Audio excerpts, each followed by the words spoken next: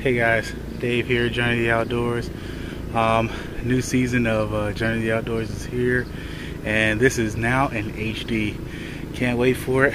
Got a lot of new things coming up, including this boat. I'm going to show you guys a update of the boat later on in the show. But you know, I'm out here white bass fishing, and it doesn't get any better than this. So I can't wait. I'm going to get out there again. This is a medium size, you know, average size white bass. You know, he's probably maybe 12, 13 inches, and he's not too bad. But I'm gonna get out here and get some more fish. And today we're white bass fishing on Hoover Reservoir. All right. So today what we're using is a traditional rig, pretty much for a lot of different fish. You can catch a lot of different things on it, but basically a jig head and a twister tail, so a grow up, whatever you want to call it. But these things are very effective, and you always want to start small because you just never know what size the fish are looking for. They can bite small ones, or like 1/16, 1/32, a quarter, or you just never know what size. So I usually start with like 1/8 and go from there. 1/8 jig head and a 2-inch grub. So that's usually about the average size. Not too big, not too small, but you can go up to like a 3 or 4, depending on what size fish you're fishing for or what size you catch. But start small and go from there. All right, let's get going.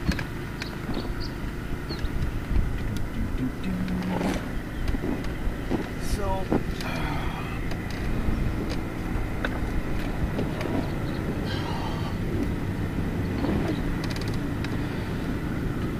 time to get to work. So we're basically just starting off, you know, kind of hitting the edges and not doing too much, but it's just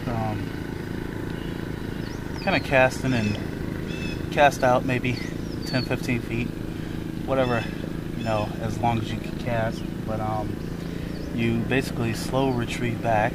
And we have a little dock here, people in the background there,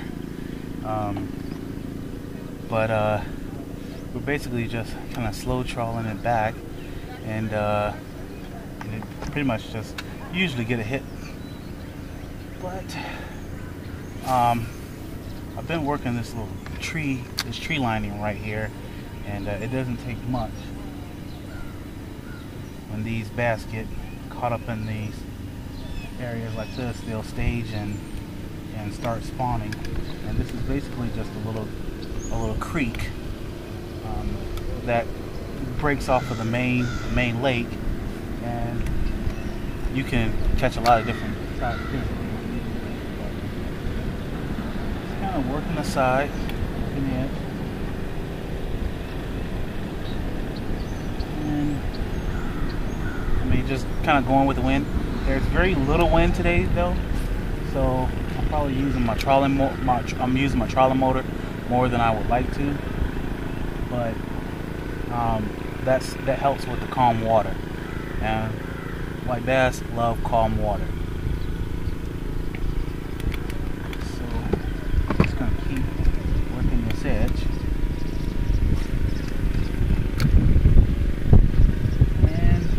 And if you don't get a bite after a couple of casts, slow it down.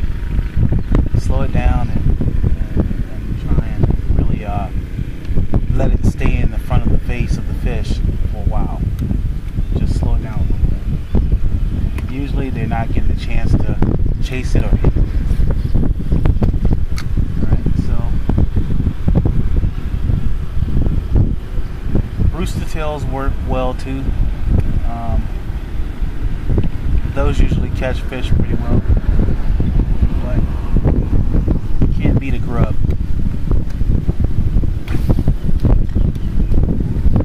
And I'm getting some little roll over there. Alright, so, alright, now that I've shown you the technique, all you have to do is keep doing that. I'll get back to you when we get a fish on. That looks like a good spot. And bluegill is going to think there is a nice tasty treat here.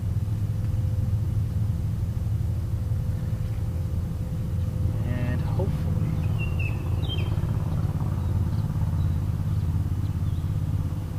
so I'll just get it a little bit closer to a tree. Bluegills seem to like structure like that. There's one. Just like that. I just threw that out there. And this is a smaller one. Actually,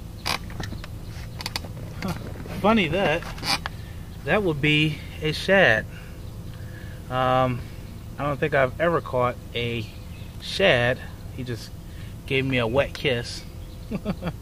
But I don't think I've ever caught a shad on a bait before. And he has such a small, I'm just gonna have to do some surgery here. Got my old trusty clippers here. And because he is so detrimental to fish, making it through the spring and through the winter time, I'm going to put him back. Especially one of that size. I would have liked to cut him up and done catfishing. Just to say again, that's how your fishing can change. That would have turned into catfishing very quickly. But just by catching a shad. But now, what I'll do is I will put a marker, a waypoint on my fish finder right here, so I will know where to come back and catch these types of species, because this will be a nice bait fishing area. If I was netting or something like that, or something of the sort. But I am not today. I am just fishing a little isolated island right here. Well, I mean, that's what an island is. It's isolated. But I'm fishing this little island that is pretty flooded right now, and the water's high. But it's attracting these fish to give them a place to really get some cover. There's another one. If he'll take it. There he goes. There he goes. Alright, so sometimes I don't go after just all the big fish, Sometimes I'll just like to enjoy a little bit of, just a little bit of fishing in general. So I mean, it's a really nice thing to be able to go out and just have a nice day of fishing. But I'm gonna have to do some surgery on this little guy too. If I can get my clippers. You should have your boat usually cleaned up and organized, but I just kind of been throwing everything with the kitchen, everything plus the kitchen sink towards them today. Nice one. So I'm gonna throw this little guy back. And now here's the thing. I have a couple of things going on here. I have a slip bobber, which is, pretty standard, but with my bait I gave them an option, 2 options, and that was either a wax worm or a mealworm. Now I have not caught one, not yet, not one on the mealworm yet, so that's just to let you know how it goes. Alright, we're going to take a quick break and come back, and we're going to do the tip here. So, it's just a great thing to be able to come out and, oh, well, he's got me hooked up.